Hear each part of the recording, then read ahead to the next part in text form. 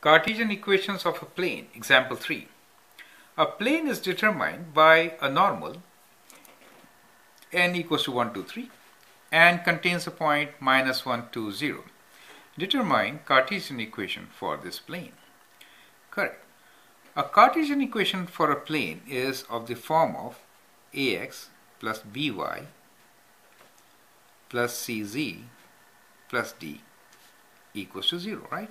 Where a, b and c are representing the normal, right, which is given to us. So a is 1, b is 2 and c is 3 for us. And when it contains this point, then x, y, z values can be placed as minus 1, 2, 0, which will help us to find d, correct? So that will help us. So first we can put the normal here, 1, 2, 3. So we get x plus 2y plus 3z plus d equals to 0. To find d, we'll use the point minus 1, 2, 0.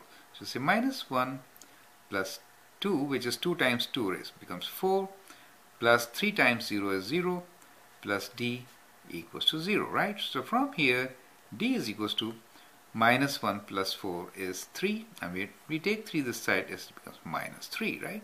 If d is minus 3, so the equation becomes x plus 2y plus 3z minus 3 equals to 0, right?